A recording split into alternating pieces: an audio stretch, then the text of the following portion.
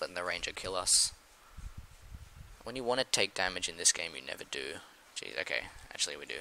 So if we drop the heal far away from us, it heals us initially, and then we walk over to it, and then it get the final proc on us. So that's a good way to use your heal well. And let's just pop into the game here, and I'll see you guys in a second.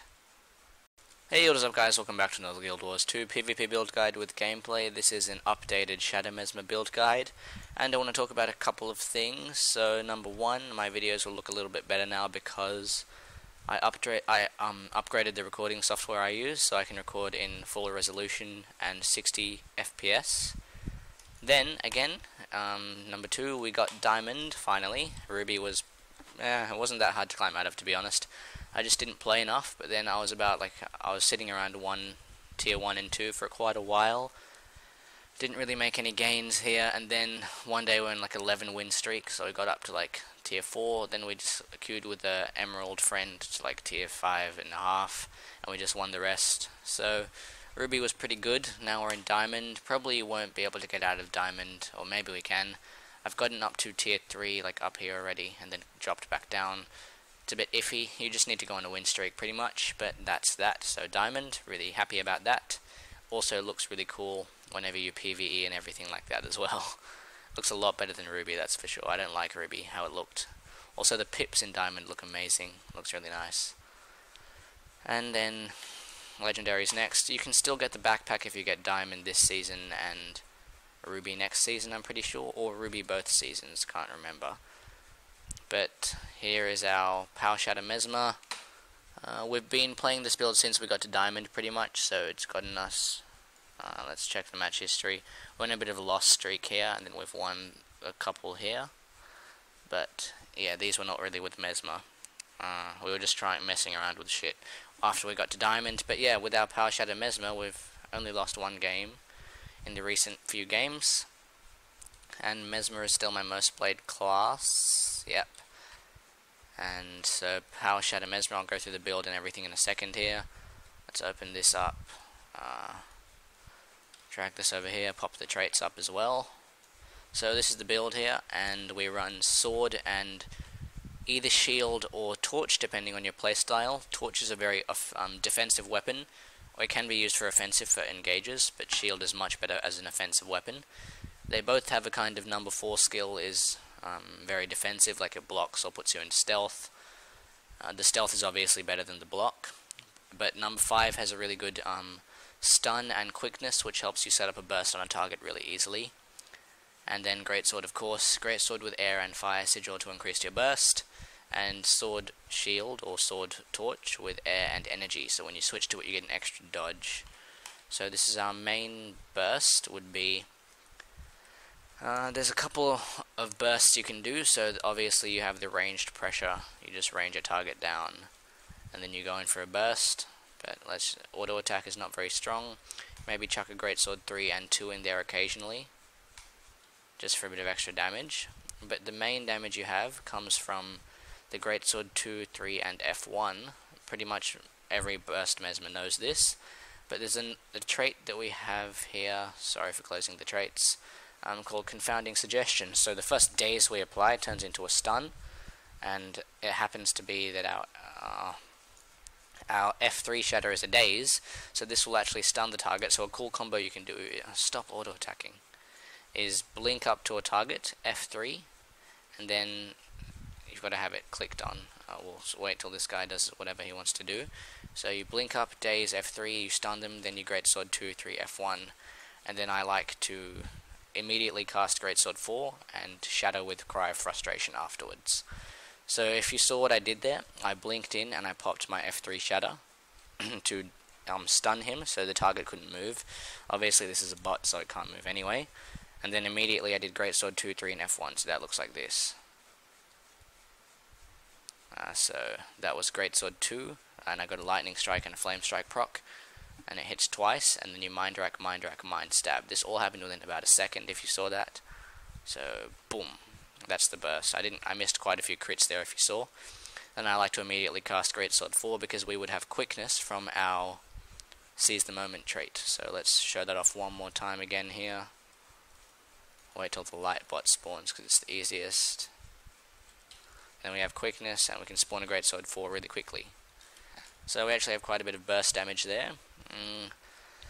Also, apart from pistol, this build has superior ranged pressure from the greatsword auto attack.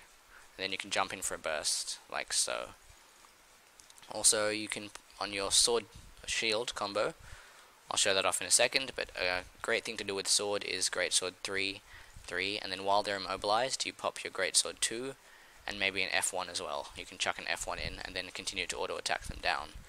But a good thing you can do with shield is shield 5, and then immediately switch to greatsword and do the greatsword 2, 3, F1, because they'll be stunned, and you'll have quickness from the shield. So that's another great burst, but that's only if you choose to run shield. You can also run torch. Where's the torch? So we can pop our torch 4 so target can't see us, then run up to a target and burst it as well. So there's another way to burst. This all becomes better with practice, so you just got to get... I suggest that you practice your rotations on these bots up here while you're waiting in the queues. Utilities, we have the regular blink, decoy, and portal. You can't really change any of these out. Portal is too strong of a utility, it gives you too much map presence to leave it out. Decoy for the dukes and engages and disengages, similar to Torch 4. And Blink, of course. You have to take Blink. But a cool thing you can do with Portal is Portal Stomp. I've shown this off in one of my other videos. But, I'll just show it off again here. Why is there a trap there? I'll just pop a Gravity Well here. Gravity Well also does a lot of damage on this build, if you can get the interrupts off. God, I messed that up quite a bit. Okay, so you drop a portal first, then you start stomping, spam F. That's pretty much it. And you go back and stomp. You can also take the portal back, and then continue to roam off, and +1 fights. So yeah, the main role of this build is pretty much +1ing fights, and having map control and map presence. Also, your job is to pretty much push far, because you kind of take the role of thief, in a way, but you have more map control and map presence and burst, and I love Mesmer more. But, and pretty much everyone hates Thief right now.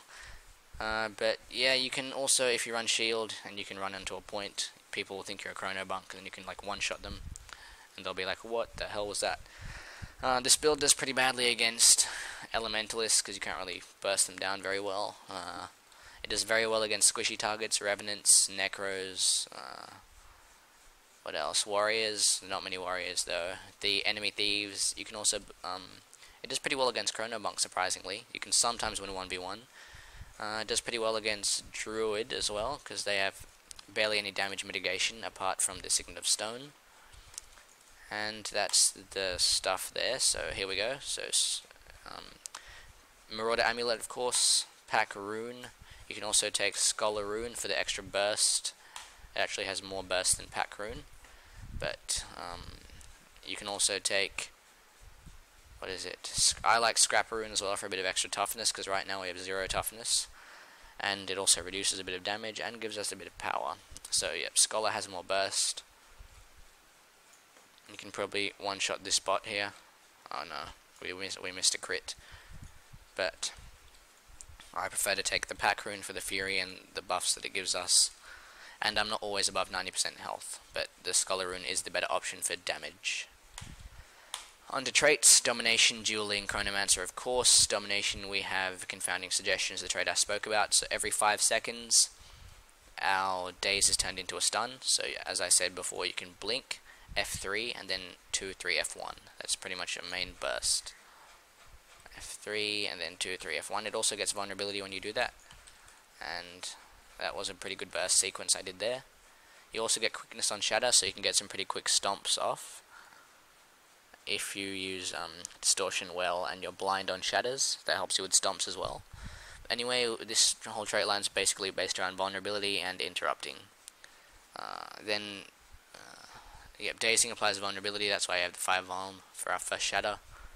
Then inflict vulnerability when you interrupt foes, so if you interrupt them, and with this daze if you interrupt them, that's 8 stacks of vulnerability, so that is 8% more damage on your burst. And increase damage per stack by 0.5%, so it's actually 12% more damage per burst if you get an interrupt off. Then Shatter Skulls remove a boon on hit, great for boon removal of stability, protection, things like that. Then Power Block is really good because you have quite a few interrupts with your Diversion, Greatsword 5, Shield 5 if you choose to run it. and Gravity Well as well is really strong for the interrupts. Then we have Dueling, gain vigor when you crit, 50% uptime. Then Desperate Decoy, it kind of sometimes messes up your heal skills, but there's nothing. You can also take Phantasmal Fury if you don't like to take this, but I like Desperate Decoy because it's like a free disengage sometimes. Pretty useless trait, a bit of Condi Pressure that people might get scared of, but it doesn't really do any damage. Blinding on Shadow, really important. Helps when you're stomping and also helps in 1v1s, but in teamfights it doesn't do a whole lot. And we messed that up a bit there, but we got the stomp anyway. Okay, and then of course we have Master Fencer, which is permanent fury when we're striking an enemy below 75%. So we actually would have, where is it?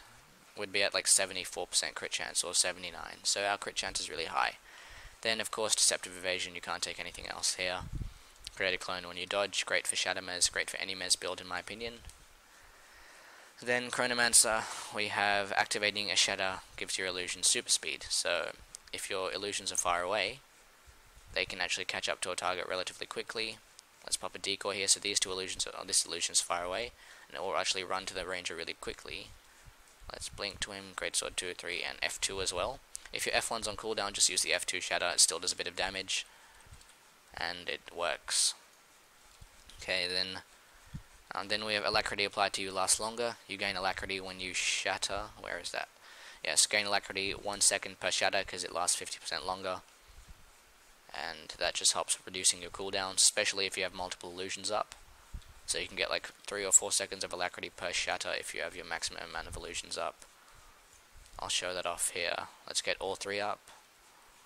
Okay, so we have 3 illusions up and we're going to get Alacrity for like 4 seconds there. Yep. And let's quickly just finish the warrior off. Auto attack pressure is also pretty strong on the build, so don't neglect it. Oh my god.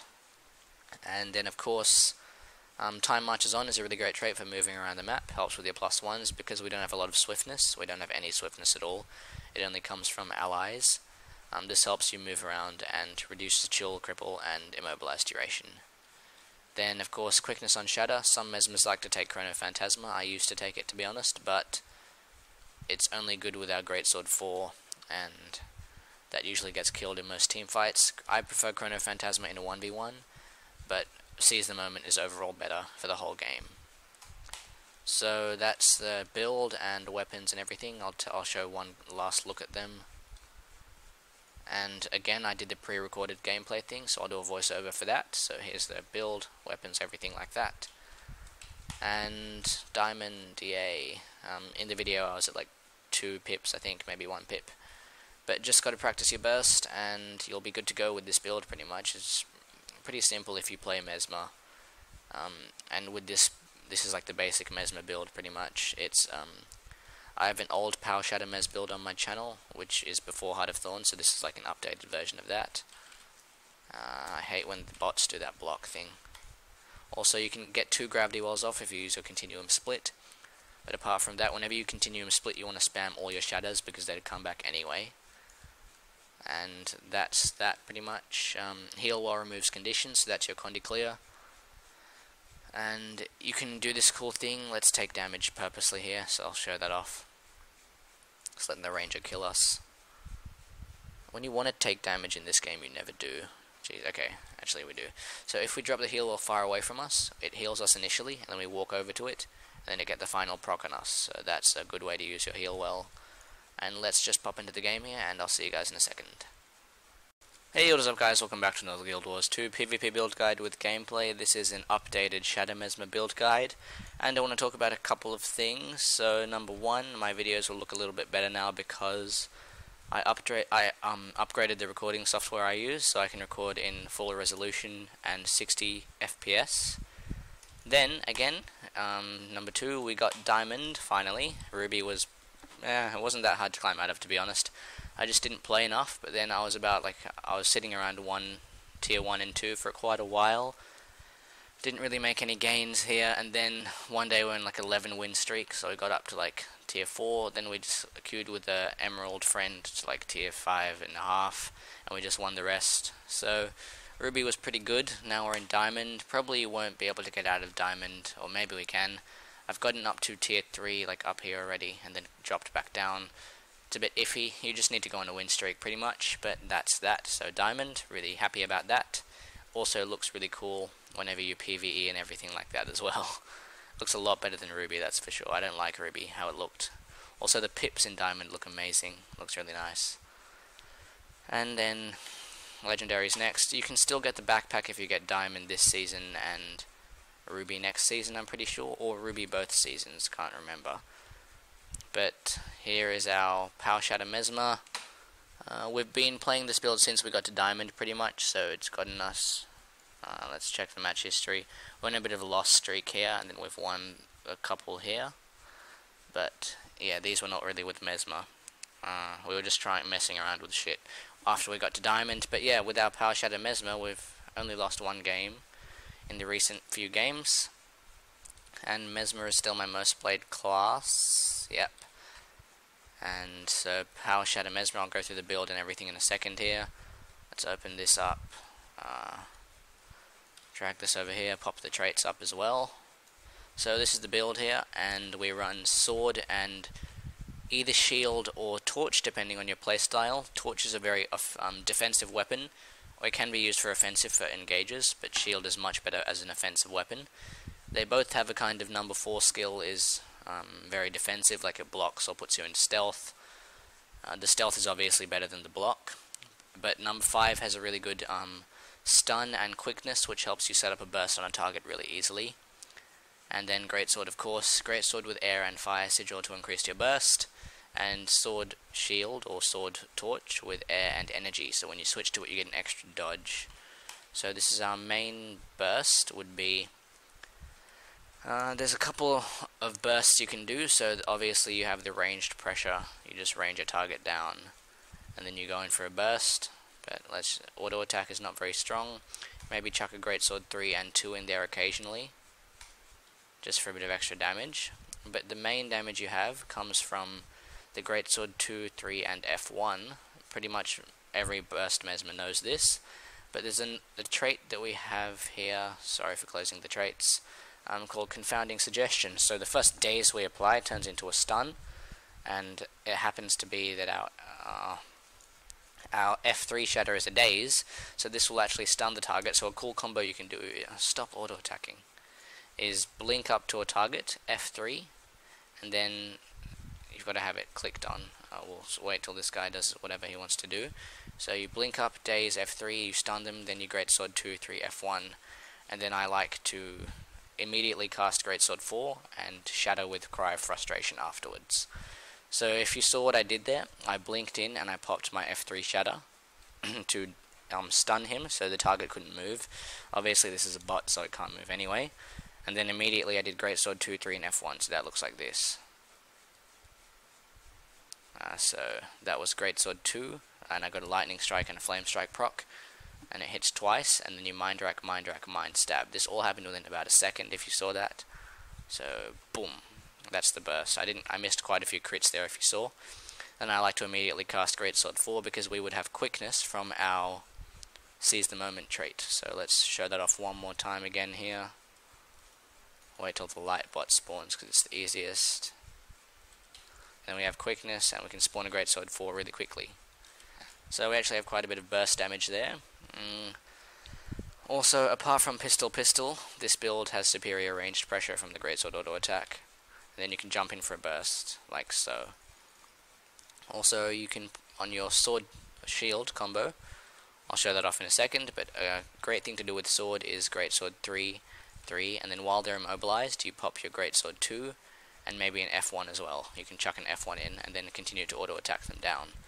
But a good thing you can do with shield is shield 5, and then immediately switch to Greatsword and do the Greatsword 2, 3, F1, because they'll be stunned, and you'll have quickness from the shield.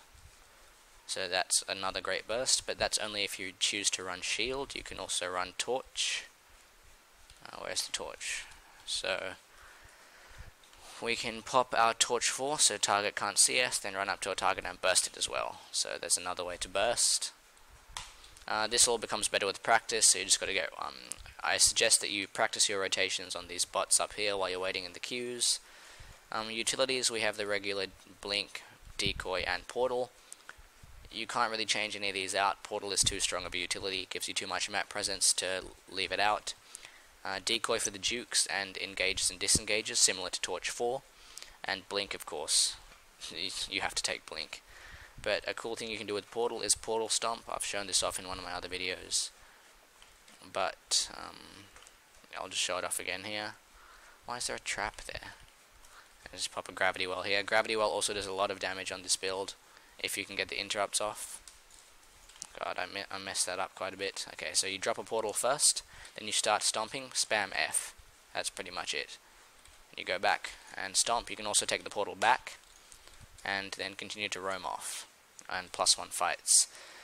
So yeah, the main role of this build is pretty much +1ing fights and having map control and map presence. Also, your job is to pretty much push far, because you kind of take the role of thief, in a way, but you have more map control and map presence and burst, and I love Mesmer more. But, and pretty much everyone hates thief right now. But yeah, you can also, if you run shield, and you can run into a point, people will think you're a chrono bunk, and then you can like one-shot them, and they'll be like, what the hell was that? This build does pretty badly against elementalists, because you can't really burst them down very well. It does very well against squishy targets, revenants, necros, what else? Warriors, not many warriors though. The enemy thieves, you can also, it does pretty well against chrono bunk, surprisingly. You can sometimes win a 1v1. It does pretty well against druid as well, because they have barely any damage mitigation apart from the Signet of Stone. And that's the stuff there, so here we go. So, Marauder Amulet, of course, Pack Rune. You can also take Scholar Rune for the extra burst. It actually has more burst than Pack Rune. But, you can also take, what is it? Hey, we're in game here, trying out some recording thing. This is pretty weird, I've never done it before, but we're using Sony Vegas, new editing software and new recording software, so hopefully things are a little bit better. But we're on the Powershatter Mesmer solo queue starting mid. We had a guy switch at the start of the game. I actually know this guy, funnily enough. And we're gonna push far because we see a bunker early at mid, and we're just gonna wait for this necro to leave. And we're going to push far. This probably wasn't the best idea, so yeah, this was pre-recorded, so I know what's going to happen and all that. I dropped a portal at mid though, however, just in case I need to go back, because I'm not too confident with 1v1ing Condi Necros. In team fights you can easily burst them down, but in 1v1s it's not too powerful, especially when you make a misplay like I just did and misplace your gravity well. We got a little bit of a decent burst off on him, he's below 50%, and we're going to go stealth up. And we're going to have to drop a gravity well, and he didn't actually get caught in it. If we caught him in the gravity well just there, we probably could have secured the 1v1, but we have to blink off. And we're going to portal back mid. We see there's a well there as soon as we portal back, but mid is lost as well, it looks like. So we're going to head back to far. Oh, jeez. And our team actually came to +1 far, so that's good. They left disengaged mid. And we're going to knock the necro back, got a nice interrupt off on him there, and got a little bit of a burst off, but we had weakness and we got Condi bombed. So we're going to peel off a bit here and heal up first before going back in. The necro is still pretty healthy though, so we can't really do a whole lot just yet. In a range pressure and blink over to the side because we see the necro coming towards us. We try to blink over, we see our team is disengaging here, but one is down as well. We're going to try and get a res. And going to pull off here and go back to mid. You can blink up to mid with Mesmer, so that's very useful, but on this part we didn't. So we're going to drop a heal wall there, drop it ahead of us like I showed off before. And we're actually going to head up back over to far because mid is decapped. And there's a really low necro on far, but this was a bit of a misplay as well because they have fully healed up Ellie, and we have it downed over there, so that wasn't the best. The necros are really low though, we can maybe get a play off here. I actually really like this, you can see that here. So I'm going to do the portal stomp where I drop the portal, start stomping, and then spam F and get back. So we got the stomp there. Then we're currently behind on points, but we're going to come up to mid here, and mid is capped. Home is not looking bad, and far is open, so we're going to go over there to far. Hopefully the necro is not going to come back straight away. But yeah, so it's your job to really lay pressure down on far and +1 fights, but sitting far is also pretty good. So we see one incoming here, Necro again, gonna get a bit worried about that one. This is a very hard fight to win for us, especially if he has a high amount of life force. We got out of his Chillbane's mark, luckily, and we got a bit of damage pressure on him. And our team is incoming, so we're going to daze him here and drop a gravity well there. We dropped our continuum split, and we got CC'd to all hell, so we couldn't drop any gravity wells there. But we still have it up, but we missed an opportunity for a big burst. We're going to drop range pressure on the point, then another gravity well over there. We didn't catch him in that one, and the point is still decapped, so we're essentially winning. We're doing our job, but they finally capped the point, so it's probably time to pull off here. I'm going to drop a portal there just so I can come back later. So that's another great thing you can do. You can drop portals near far. I've done this in so many games, it helps so much, because when they leave far to come mid to chase you, you actually have the advantage because you have a portal there. And we're just going to down this NG really quickly. He's already going to go down actually, so let's go back up to mid. I don't know why I started stomping this, it was a bit of a misplay. But we're going to head back up to mid, call target, always call targets on this build as well, it's very important. We've got a shatter on the Mez, and we check to see if far is empty through the window, and then we portal back straight there. The Necro left a mark on our portal, but that's not enough to stop us. Doesn't really do a whole lot. And we're going to decap this and then start capping it. We see the Necro coming towards us. I'm pretty sure we cap the point before he gets here though. Do we? No we don't here, but it was really close. And another one's coming in, so we're going to have to pull off with no portal this time, which is unfortunate. So I tried to jump on the roof of that house, but again, place the well in front of us, and we're going to try and hop around back up to mid. Our whole team is at home, but the Mesmer dropped a portal on mid. I didn't know that at the time though, so I had to go up to mid to check. And then I'm going to go check home. I see that they have one home and there's an Ellie coming. It's pointless for me to jump on that Ellie, so I'm going to stay at mid, knock them back a bit. Try and get a little burst off on the NG. We got quite a good burst there on the NG. And we're going to drop a well, I believe. Yep. And we got one down there. So that was a pretty good catch on that Mesmer as well. Then we're going to stomp him there and head out to far. So we're just going to pop open the chests we got here, and even if they do come far, we have our portal ready, so we can do the portal thing where we annoy them at far. So you see, whenever we win our fights, we always go off to far. That's a pretty good rotation. Most classes should do that. We see a warrior here. This is a pretty good 1v1. I got a really nice burst off at the start there.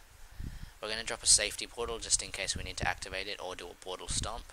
So you have to sometimes do that as well. Going to go into stealth here and then drop a gravity well, which we actually catch him in because he comes back into. And we got a nice big shatter off there with some auto attack pressure. And we didn't need to use the portal stomp because we were hiding behind a clone, so his CC wouldn't actually hit us. So we got a good 1v1 there at far, won the point, and it looks like our team is winning the rest of the fights, so that puts us in the lead for now. Just going to check the points here while we wait. And that's going pretty well. You shouldn't die on this build as well because you have so many disengages. Like if you're losing a fight, just disengage the fight, don't do anything stupid. And we see an NG coming up here. I'm pretty sure we get a good burst on the NG here as well.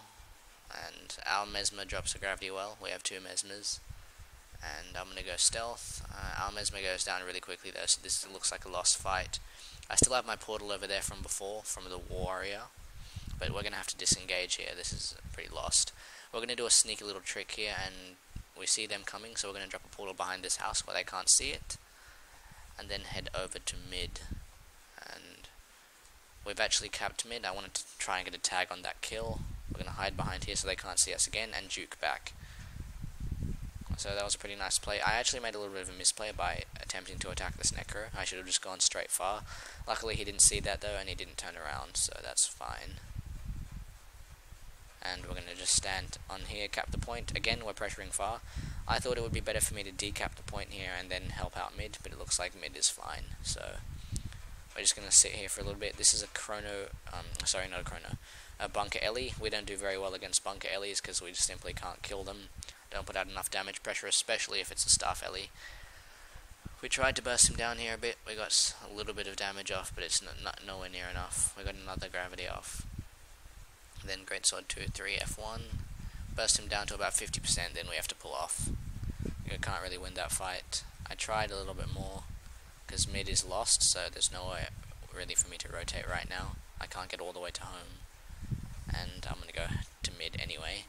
It would be good if I had my blink up now and I didn't waste any of that fight, so I could blink up to mid, but this gives the enemy team a chance to catch up a little bit from our lead. We had about a 100-point lead before. Now it's going down slowly. I'm going to burst this Mesmer. We got a good burst off on the Mesmer there. And going to pull off for a bit here. Disengage, try and down the Mesmer with range pressure. And burst him. We were really going for this kill here, just so we could get the down. Downing a Mesmer first is quite important, because then they can't res or stomp. I was going really low there, so I dropped my portal off to the side of the point, and then we're just going to self-res.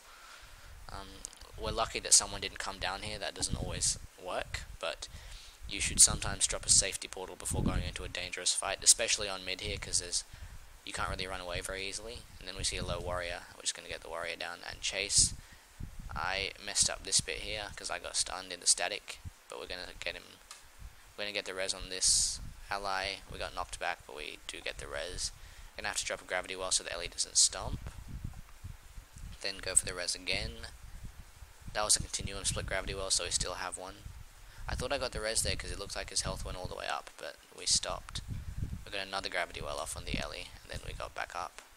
Gonna heal up a bit and then pressure fire once again. The Revenant's coming with me as well, so that's good. We can win this fight. 2v1's very easy for us because again that's like +1ing the fight. That's what we should be doing. You can only win 1v1s against weaker classes or bad opponents.